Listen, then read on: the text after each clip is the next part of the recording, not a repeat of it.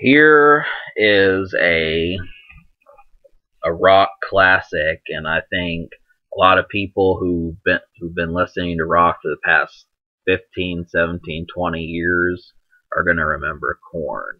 So these guys, what they did with this album was it was pretty successful, and I think it lasted well into 1999, and their success just reached a magnitude that was pretty good.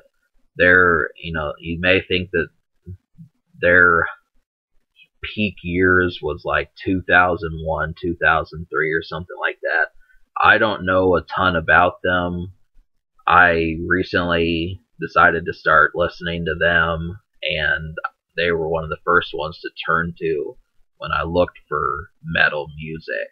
So between them and a few others, I think this is one of the great starting points if you haven't fucked with metal, because the energy on here is like really excessive. It just is so pulsating that I think a lot of these cats, if you haven't played this to death, is easily going to fill several nights and weekends and months.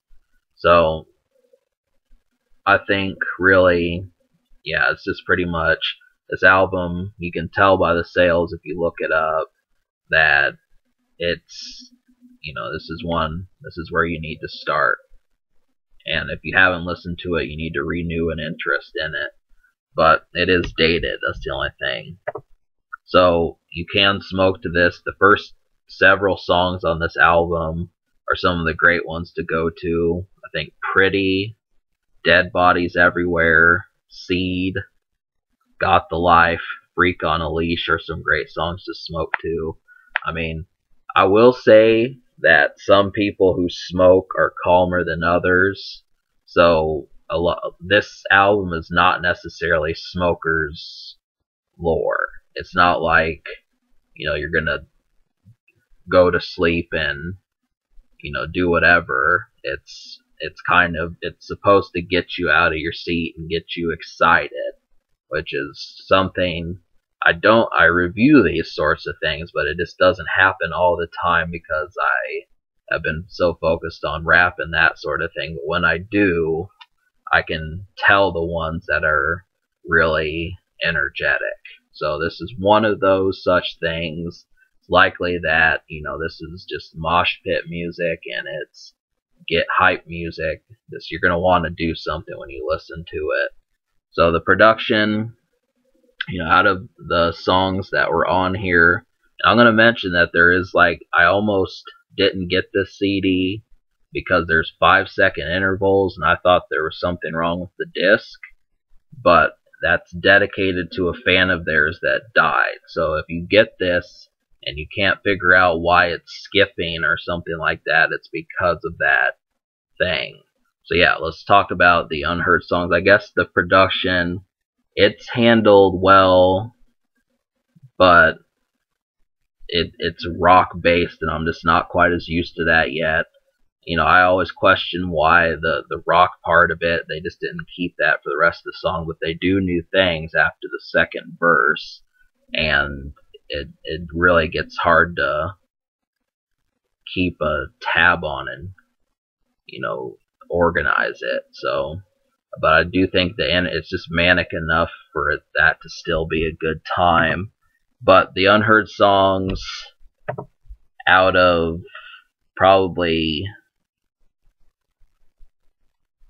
12 songs, I liked 7, and then one almost song, so let's share those. The first 4 songs that you're going to hear are the best ones. It's On, Freak on a Leash, Got the Life, Dead Bodies Everywhere, and then there's Pretty, Reclaim My Place, and Seed. And the almost song was BBK. Now, Children of the Corn I wanted to like because it has Ice Cube on there, but it was just too unorganized. I think there's a song with Limp Bizkit that sounded way too old of hip-hop for me. I think they do it again on another song. But I like Freak on a Leash. A lot of this music just sounds really grim and just, it feels like there's something wrong. That's kind of the thing. It just feels like so, I want to say, aloof and troubled that, I mean, at least from a production standpoint, it does feel like, you're just on the go, and, most people, I mean, there's just a difference between it. So, well, this is good. I mean, definitely, it blows any mainstream rock album out of the water just due to the fact that the atmosphere that it makes just feels so alive. And you couple that, I mean, this is, trust me, it's good enough to have a good time with. But, Freak on a Leash is a good one. I feel like Dead Bodies Everywhere and Got the Life for some of these real creepin' sounding songs. And Pretty kind of sounds a little bit different. That one didn't feel as heavy, but it's still kind of, it's probably one of the more mellow songs.